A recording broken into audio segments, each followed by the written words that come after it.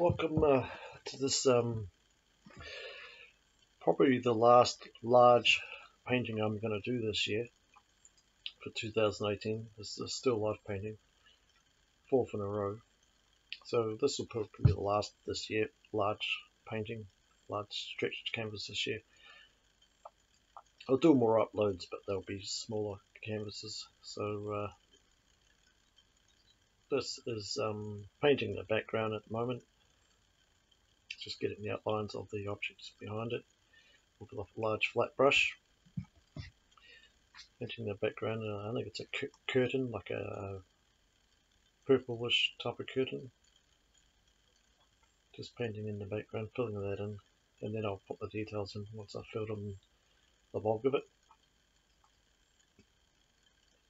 Yeah, this painting took me 4 days and about 10 hours worth of painting, really. 4 half days, 10 hours worth of painting, not including the drawing, of course.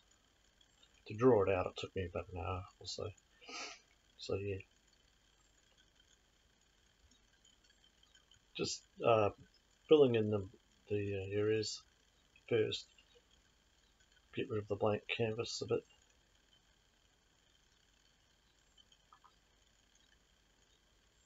I think it's a size 12 flat brush.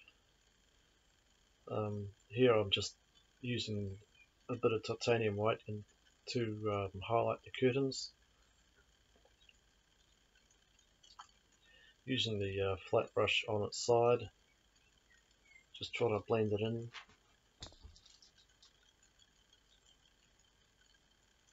Don't want to overblend it. If you overblend things, it tends to go a bit muddy.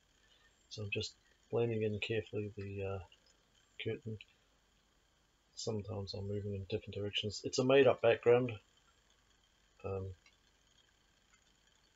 always make up the backgrounds, and sometimes I make up the foregrounds as well. Yeah, in fact, the table's made up as well, but the objects aren't. So I'll call this painting Still Life with Mushrooms and Green Apples. So yeah, I'm doing the table here with burnt umber and permanent alizarin. I usually mix that colour to get the top of the lighter brown.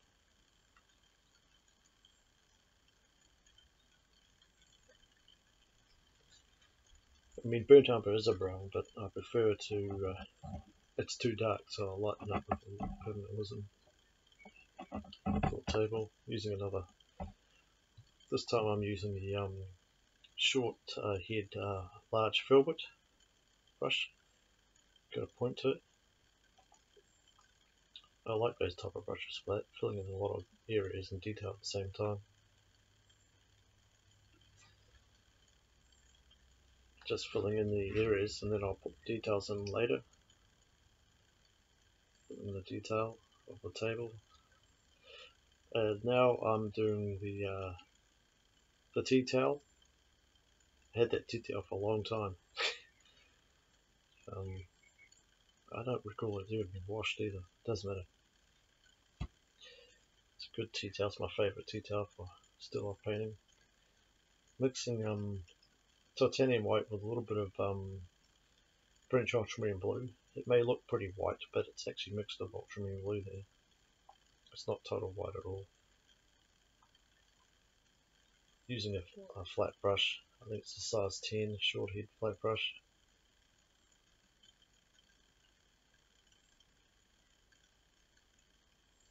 Just going over it.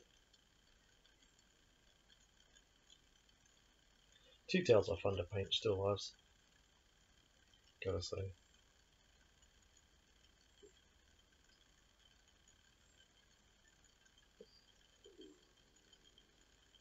Yeah, the bottom bit's going to be a bit darker than the upper bit. Well, it doesn't look it now. I'll add those details in later.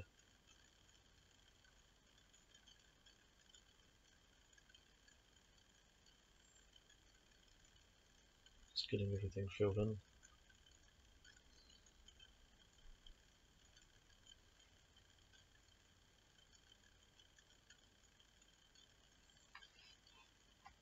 As you can see, I went ahead and filled in the dark areas. with a bit more French Ultramarine blue and also burnt umber to darken it, just to get the shading done. Now I'm using a flat brush at the side to fill the pattern on the tea towel. It's kind of like a dark green, but it's muted down with white paint. Just a bit of a pattern there. I'll make my own greens up with yellow and French Ultramarine blue.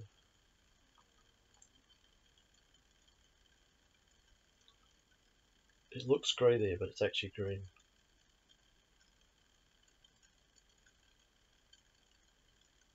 I could probably use a smaller brush, but those large flat brushes, they actually have a lot of accuracy in them. Use them on the side, you get a sharp edge. That's what I quite like. Get away with using as large a brush as you can. That's what I say. It covers a lot of area. Just trying to be careful with these patterns on the tea towel.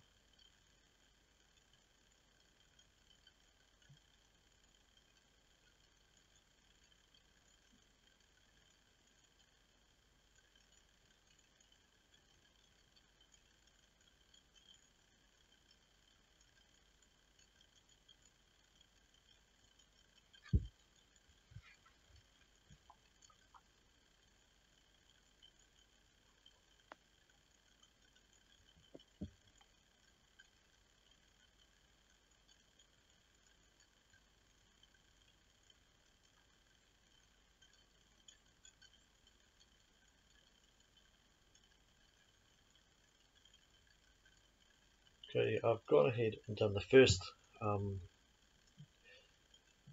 bottle there on the left. I'm starting with the middle one now, with the green bottle. So it's basically French Ultramarine blue and Cad Yellow Light with burnt umber for the dark areas. And I'm using again that large short head filbert brush. They've got a good point to them. Just filling in the areas with the what I like to call a basic tone, you know, a mid tone, and so I can put the highlights and the dark areas in later. So just putting a mid tone or basic tone in, just getting all that done. Make sure you get the shapes right. So you want a good brush for that. That's why I'm using a short head filbert brush, because they're more pointy than the long head filbert brushes. They're good accuracy. You want a good coverage as well. I tend to use this brush all the time. Now the edge there is going to be a bit darker, so it's a bit more blue into the yellow, make it darker green. So basically I've filled it all in and the dark areas. Now I'm just going to put some highlights on with titanium white, a little bit of yellow, but mainly titanium white.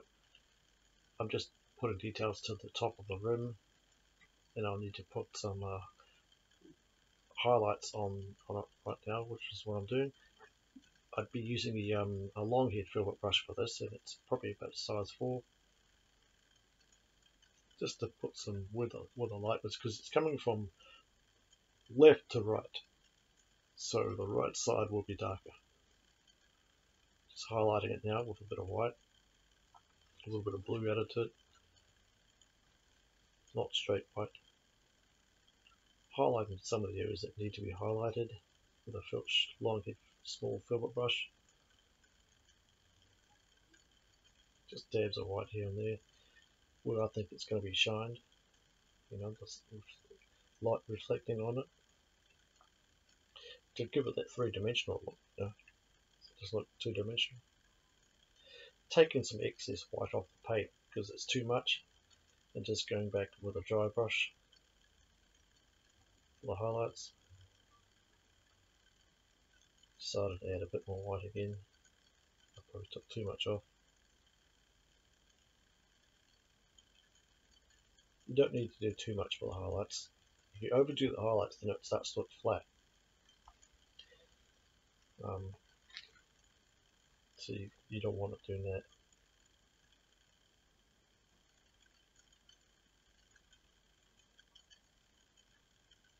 Yeah, around the edges of the highlighted area, you want it smoothed out. I'm just going into the middle of it. It's looking alright. I went ahead and did the object on the right, another pot. Now I'm going to, and I did some mushrooms as well. Now I'm going to do a little terracotta pot there. To a bucket on band. Yeah. Again with that large short head filbert brush, which I use all the time, especially on a large painting. Just filling in the area. It's going to be a muted dark green here. It looks grey, but it's actually a muted dark green. Filling, make sure I get the shape right. Now I'll just put the highlights on the pot. Bit of titanium white. And I'll add a spoon to that as well. I'll inside it later on. Just adding touches of white to it. It's got a bit of a chip on the pot, which I put there deliberately. Thought I'd add interest to it. Just adding a little bit of titanium white to the area where I thought the light reflected on.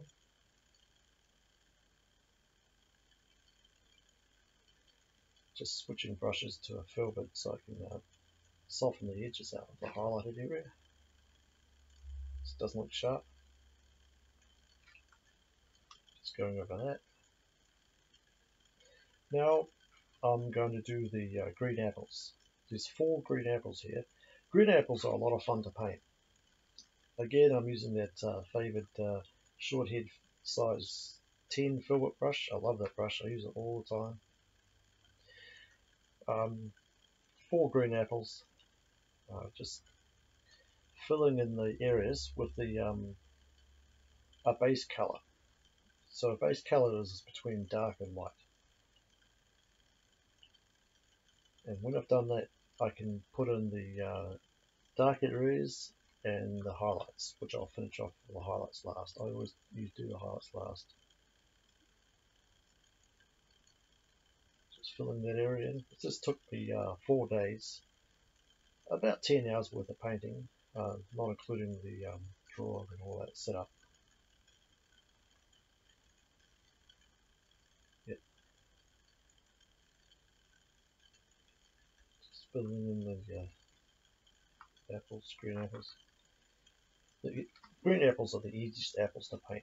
If you have trouble painting apples, paint them green.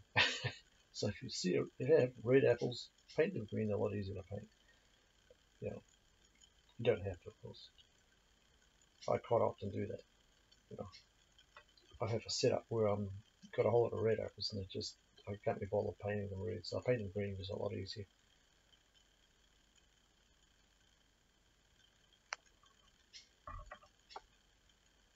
Some birds chirping in the background. Sorry about that.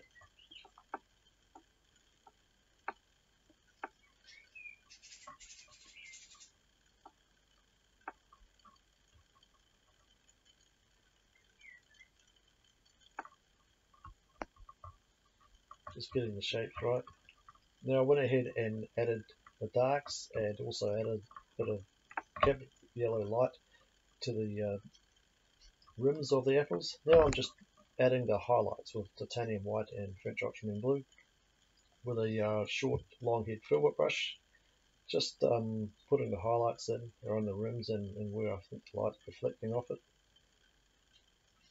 It looks kind of yellowish there, but it's actually, I think it's the camera, but it's actually green apples. It doesn't look green, they look yellow, but they're actually green apples, believe it or not. Just a camera angle, I think. So adding the highlights to the apples to give them that three-dimensional look. If you don't put the highlights in the right places, it will look flat. So you've got to get the highlights perfect. You've got to get them right. Well, not perfect, but you've got to get them pretty good, accurate. The highlights are last because you've really got to think about where you're going to put the light bits. The highlights really make or break a painting, I think. Adding them in, I'm happy with it. I think I'm just going to go and sign it now. Happy with that. Like I said, it took me about 10 hours to paint this over 4 days, 4 half days. This was a lot of enjoyment to paint. I really enjoyed painting this one. So yeah, I'll be doing more large ones next year. So look forward to that. Just signing my name and dating it 2018. This painting was a lot of fun to paint, and I really enjoyed it.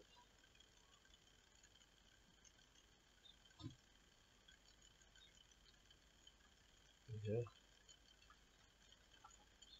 Okay, it's all done. It's finished. And thank you guys. Don't forget to like, share, and subscribe. Share my video to all your friends. And awesome. We'll catch you guys later. Thank you.